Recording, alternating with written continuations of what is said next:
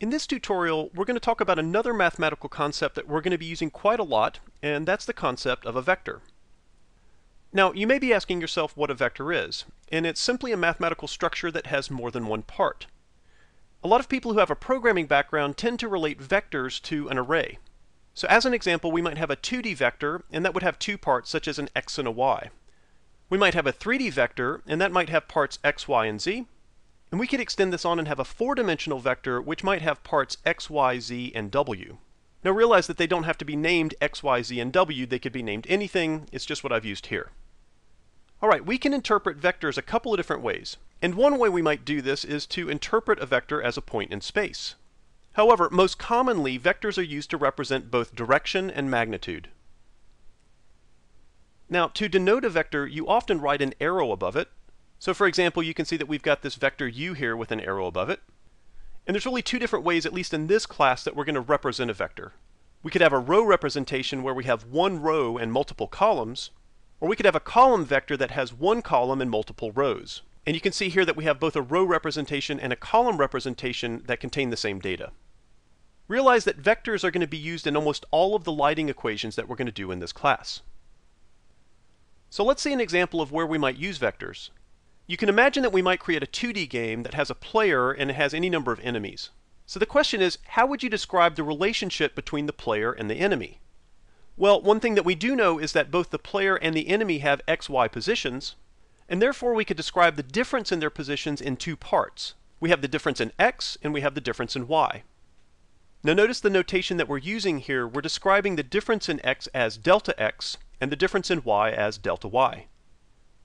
It's also a good idea to remember that most math libraries have a function called atan2, and if you pass it delta x and delta y, it's going to return you the angle between those 2 points. So how would we interpret this difference? Well, first you should note that this difference has a magnitude, and by magnitude we mean length. At the same time, we can also interpret the difference between these 2 points as a direction. So if you like to think in more concrete terms, you can imagine that we could have a line between point 0, 0 and delta x, delta y. And the line between these 2 points is going to represent the direction of the vector. So there's some basic mathematical operations that we can do with vectors, and so we'll start by looking at adding and subtracting. Now when you add or subtract vectors, we're going to have to do this component-wise, which implies that the vectors have to be of the same size. So as an example, imagine that we're trying to add the two vectors that you see here in front of you, 1, 3, 5 and 10, 4, negative 3. Because I have to do this component-wise, I'm going to add the 1 plus 10, I'm going to add the 3 plus 4, and then the 5 plus a negative 3. And that's going to result in a vector with the values 11, 7, and 2. So you can see that if I add a vector that has 3 parts, the thing that I add it to has to have 3 parts, and the result is going to have 3 parts. Now I can also add these vectors graphically. So for example, I might have vector 1 here and vector 2 here, and if I take the tail of vector 2 and I add it to the head of vector 1, the result would be the vector between the tail of vector 1 and the head of vector 2. And you should also note that subtraction works the same way. Well, what about multiplication? Well, we can multiply a vector by a scalar, which is just a single number. So for example, I could multiply this scalar 6 by the vector 1, 3, 5, and that's going to give me the vector 6, 18, 30. So essentially what we did is multiplied 6 times 1, 6 times 3, and 6 times 5. Now you may be asking yourself if it's possible to multiply a vector times another vector.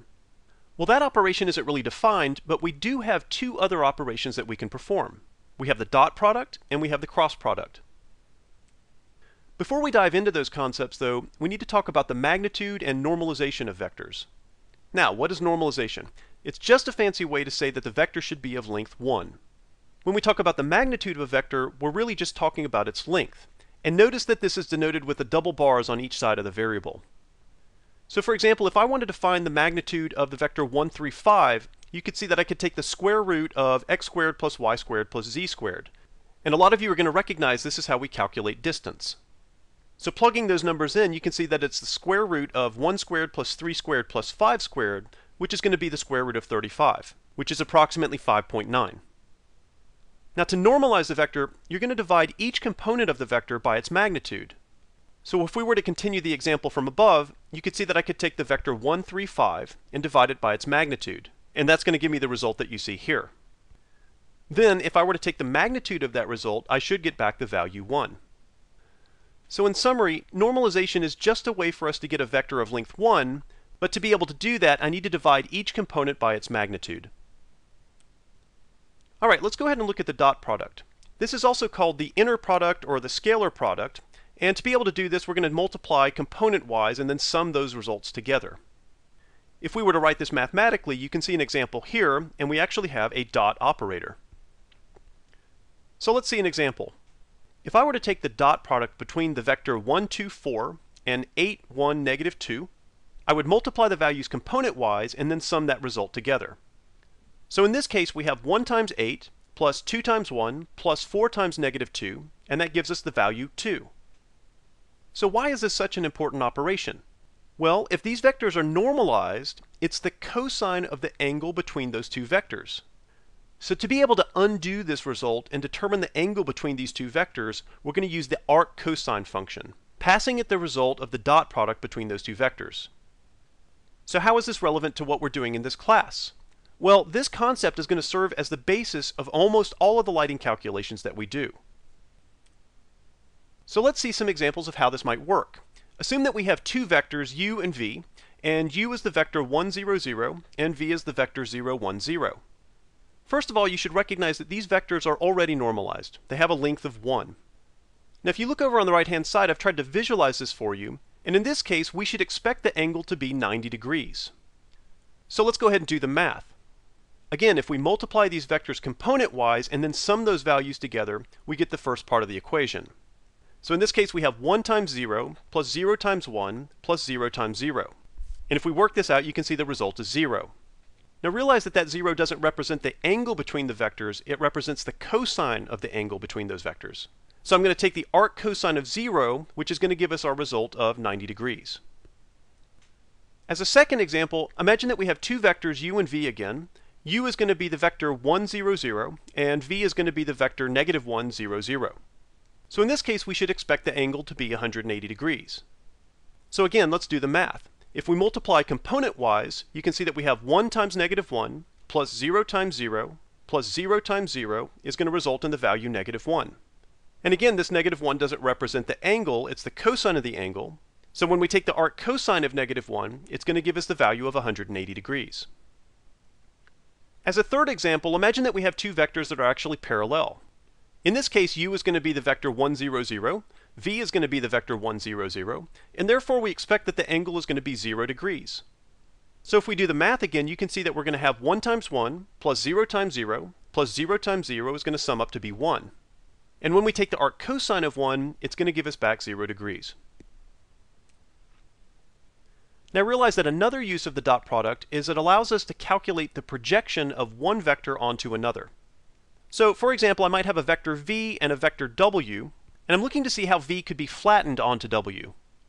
Now if you like to think in more concrete terms, you can imagine that the projection of v is actually going to be its shadow onto w. So the first thing that we need to do is to calculate the length of the projection, and this is going to be the magnitude of v times the cosine of the angle between those two vectors. In other words, it's going to be v dot w over the magnitude of w. So then what we can do is use that value to scale w down, so the projection of v onto w is going to be v dot w over the magnitude of w squared times w. Alright, now another common operation between two vectors is taking their cross product. And when you do this, it's going to give you back a third vector that's perpendicular to the other two. Now mathematicians have a special operator for this that you can see here, but don't confuse this with the multiplication sign because it doesn't mean the same thing. So let's see an example of how you might calculate a cross product. Well, imagine that we have two vectors a and b, and we're trying to calculate the cross product c. In doing this, we should expect to get back three parts that make up that vector c. And to calculate the first part of c, you would multiply ay times bz minus azby. And if you look here in the middle of the screen, you can see a different representation of that. Now to calculate the third part of z, we would multiply ax times by minus ay times bx. And finally, to calculate the middle part, or the y component of c, we would multiply az times bx minus ax times bz. And again, you can see a different representation of that here in the middle of the screen. And this also might be the reason that they call it the cross product, who knows. Now there's some interesting things about the cross product. First of all, if A cross B gives you C, then B cross A is going to give you negative C. Another interesting fact that's not used as often is that the magnitude of this new vector C is the sine of the angle between A and B. And again, that's assuming that A and B are normalized. Now here's a couple of questions that would test to see if you really understand what's going on. The first question is, how would we find the normal of a triangle? And again, the normal is the direction that's perpendicular to the plane. Well, let's try to visualize what's going on. First, you know that we have a triangle that has three vertices. In this case, we'll call them point 0, point 1, and point 2. So the first thing that we could do is to create two different vectors between some of the points in the triangle. So in this case, I'll create a vector called u between points 0 and 1, and I'll create another vector I'll call v between point 0 and 2. And again, it doesn't really matter which vertices we pick, so long as we come out with two unique vectors. So to make it easier to see, I'll move these vectors to the side, and as some of you might have guessed, we're going to take the cross product between these two vectors, and that's going to give us the normal of the triangle. Now a lot of folks in computer graphics refer to this normal as the vector in, and we're going to do the same thing here. Alright, so the next question is, how can we determine if a triangle is facing away from the camera? So you can imagine that there's a camera out there in 3D space, and it has a viewing direction that's really just a vector. So for visualization purposes, what I can do is take that camera vector and move it over there towards the normal, and then reverse its direction. And when I do that, it's really just a matter of determining the angle between those two vectors. So if I take the arc cosine of the dot product between the normal and the camera, and that value is less than 90 degrees, then I know that that triangle is visible. And again, this is assuming that the normal and the camera vectors are normalized. Now there is one final note. Realize that I can multiply a matrix and a vector so that I can rotate a vector and translate a vector and scale a vector.